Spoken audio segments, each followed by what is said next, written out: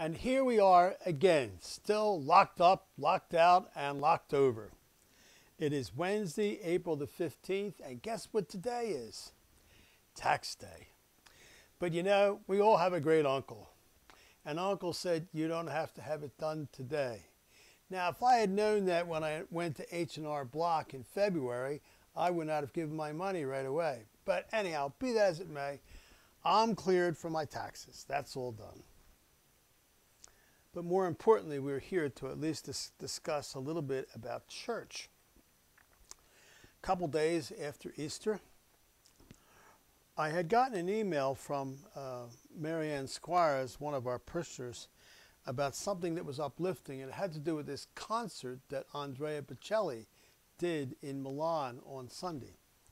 So I hit the YouTube, and boy, it was beautiful. This big, beautiful church, and again, just empty.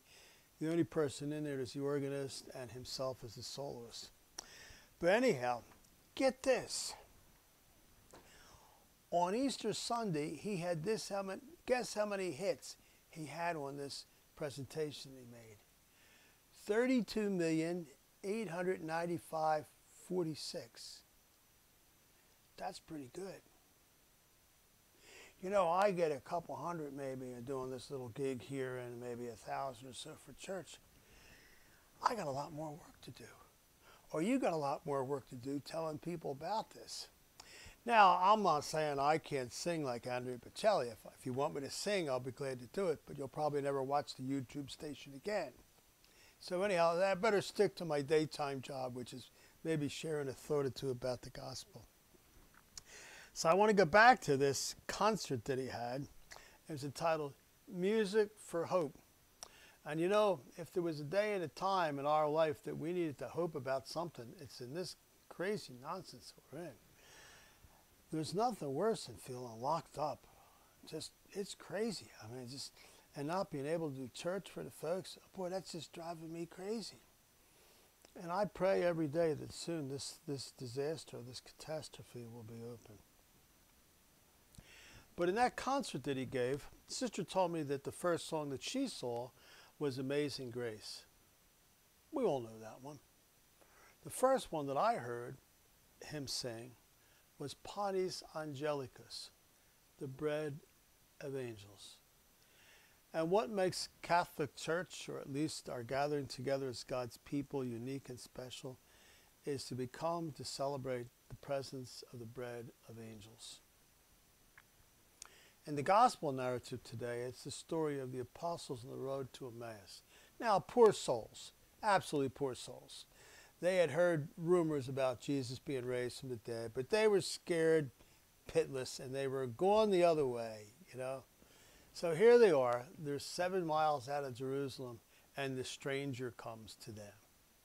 And he starts talking to them about it, and he opens their minds up to their understanding of the scriptures. And then they sit at the table, and guess what happened? Uh-oh. The bread of angels becomes manifested right to their eyes, and their hearts are filled with joy. And it took them all day to go from Jerusalem to Emmaus, and they get back there at lightning speed. You know, in 20 minutes they do the 7 miles to get back because they're all so excited. What's it all about? It's about the bread of angels. What does the Mass mean to us Catholics? It's everything. It's our identity. It's our source of hope. It's our joy. It's our satisfaction. We do Mass for the celebration of the community on Sunday, daily Mass. We do Mass for weddings. We do Mass for funerals. We do Mass for anniversaries. We do Mass for ordinations. We do Mass for everything. What is it about the Mass? You know, it's about the bread of angels. It's about the Lamb of God that just nourishes and strengthens us in our journey to the Father. And so then let us pray soon that this tragedy will soon end, and they will begin to be able to return to the presence where the Lord is manifested to us in the breaking of bread. I was telling Kevin that I try to visit churches during the course of the week, and I went to a church a couple of miles from here on Easter Sunday just to pay a visit. Couldn't get in. Everything's locked up. And I told him on Easter Sunday, I said, I'll be doggone. I said, I'm not going to have the Eucharist unavailable for people. So I went over early Easter Sunday morning, put the Blessed Sacrament on the altar, lit the candles. And, I was in and out of there 3 or 4 times during the course of the day, just checking on things. And, anytime I went in church, there were people there. I went back to shut the church down and put them back in his box at 6 o'clock Easter Sunday night.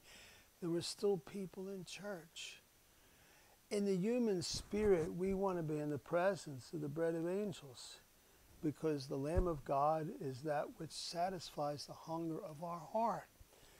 And so, as I share this with you today, let us certainly pray that the good Lord will deepen within your heart and mind a sense of a longing and aching for the presence of the risen Lord, and that this day of the curse will soon be ended, and we will gather again in the presence of God's holy people to rejoice at his word and to celebrate again the joy of the Lord, the bread of angels, as the bread is broken and shared, and we become again one with God. Have a good day, people. We'll see you tomorrow.